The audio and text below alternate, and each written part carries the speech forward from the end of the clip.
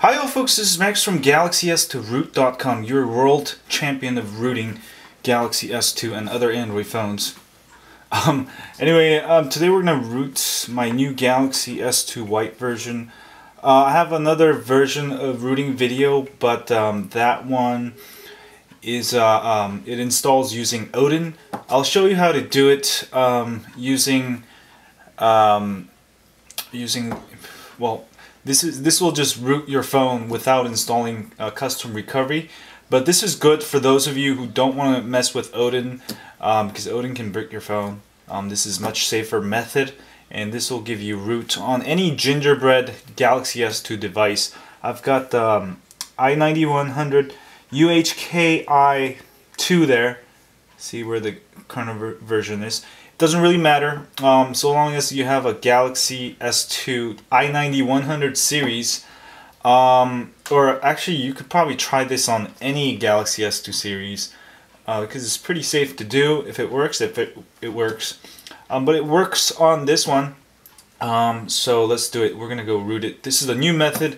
It's not gonna touch anything, it's just gonna give you root. Using a Zergling method. We're going to send Zerglings to your phone. So let's go do this. So first you're going to need to go to settings, menu settings, and go to applications and development. Make sure USB debugging is checked on. Then you're good to go. And then you're going to connect micro USB cable from your phone to your computer.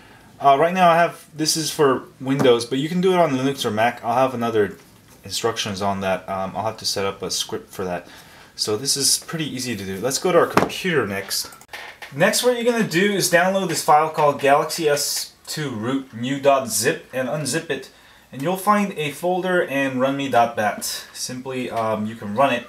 But before we do run it, go to your control panel, hardware and sound, and device manager. This is on Windows 7. Might be a little bit on different on other Windows. If you don't know how to get to Device Manager, go Google it for your system. And you should get Samsung, something like this, Samsung Android phone with Samsung Android ADB interface. If you have that, you're good to go. If you don't, install Samsung Key software. It will install the drivers for you. And then unplug and plug your phone back in, and it should automatically install the driver. So long as you have something that has ADB in it, you are good to go. And next, what we're gonna do is simply run this file right here, and we should be rooted. So let's double click on that, and you'll get this window, and just hit enter. And then it's gonna send in some Zerglings. This should take about 20 minutes or so. I'm gonna set up a thing here so you can see better. Hold on, let me set it up here. And I'm gonna go have a smoke, and I'll show you my phone right here on my stand here. And let me adjust the camera while it's working. And let's do this. And that way you can see exactly what's happening to the phone. And I'm gonna go have a smoke, and I'll be back, and this should take like 5 minutes. And once it's sending Zerglings, it's like StarCraft.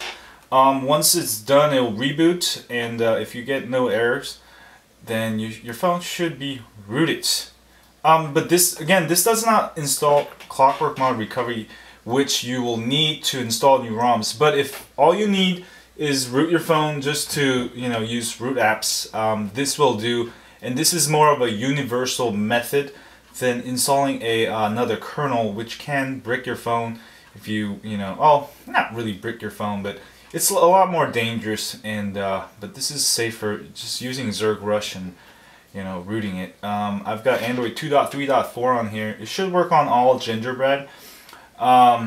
If it doesn't work, you can use my other method over at GalaxyS2Root.com, and this is the same method actually used on a Droid Razr. So when ICS comes out, I'll have a new method also. So it's gonna actually, you know what? I'll stay here. Maybe smoking too much isn't too good for my health. The good thing about the i9100 series is because it has a it's the international version, and it came out like 6 months before the US versions. So there's a ton more ROMs, and it's more like the universal Galaxy S2. You know, everywhere except the US has this version, the i9100.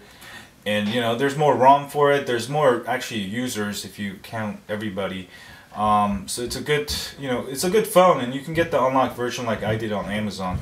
And plus, you don't need a contract, you know, and plus it's unlocked. So if you go to overseas, like, you know, Thailand or something, you can use the SIM card there, and it'll work right away. Whereas the AT&T version that I have here, it will only work on AT&T unless you unlock it, and unlocking can be a pain. And you know, it's always good thing to get the unlocked version.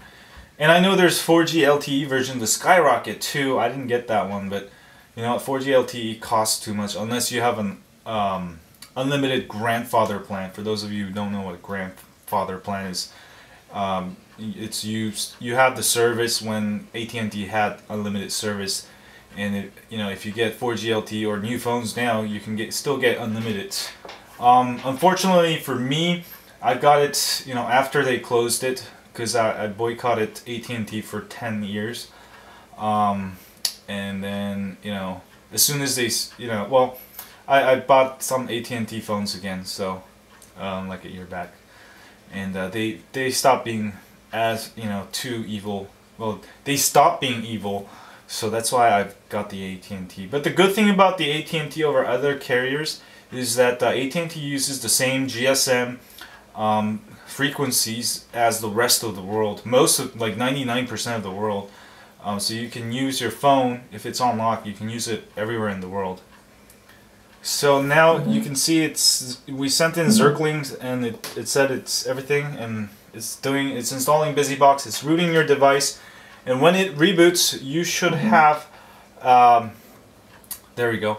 You should have a super user app, and you should be ready to go. And in my next video, I'll have an instruction on how to install a kernel with Clockwork Mod Recovery for those of you who want to install new ROMs. But if you just want root, then you can stop here, and as you can see, it didn't do anything but add root here. So let's go. Let me change the camera angle real quick. Hi folks, so when you go back to your phone after a phone, I'm sorry, I've been making too many videos today. Got up at 5 in the morning.